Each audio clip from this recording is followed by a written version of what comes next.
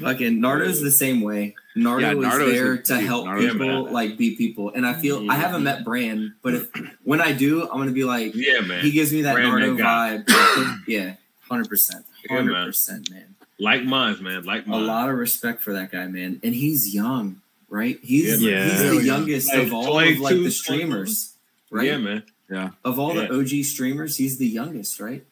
Yep, I believe so. Whew, that dude is gonna be standing tall when he's already. He's got like He's got like 3 5 years now. He's gonna be a whole. No, he got 4. When he's our age, when he's in his late 30s. Oh, he's man. That guy's gonna be conquering, bro. Dude, he'll have 5.555s that have ended, and be on his next 5.555s. Like this, his second or second generation of 5.555s.